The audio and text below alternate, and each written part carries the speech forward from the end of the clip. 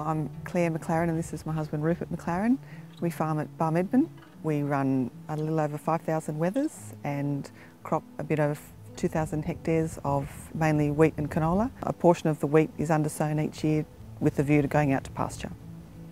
So the current mix with regards to what it was previously, the cropping areas remain static, which is that kind of 2,000 hectare mark, canola and wheat, but the sheep numbers have almost doubled from where they were then, and the area undersown almost tripled from that date. So essentially, since the division from my brother, we've gone from being almost 90%. Continuous cropping, 90% of the enterprise, to very much 70-30.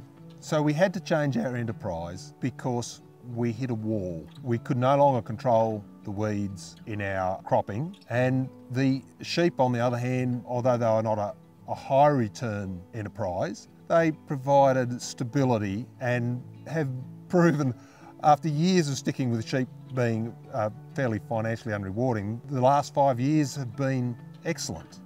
Well, in the last 4 years our business has matured. We came out of quite a long sustained drought and we had the farm split between the family, so we were a very new business, just Rupert and I on our own. Our boys are both at university. They're studying agricultural science and their options are still fluid. So at this point we're keeping our options open. Our labour bill was too high, but the enterprises have grown into the labour force that we had.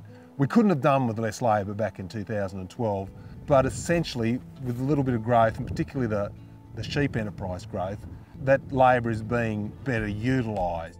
We've started to invest a lot more in the sheep enterprise. The fencing, yards, but I guess the big ticket item is we decided last year to put in a new shearing shed. Which will help the labour be more efficient.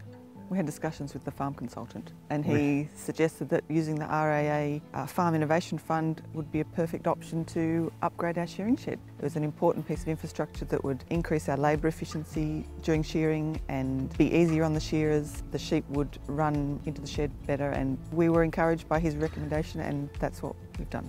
And the shearing shed, look, I wouldn't regard that as a luxury. I would regard that as a prudent business investment. Cost control is something that's still very much... It's ongoing. Yes. Once you lose control of your costs, because you can't control anything else, essentially. So you're still at the mercy of the elements or the locusts or the mice.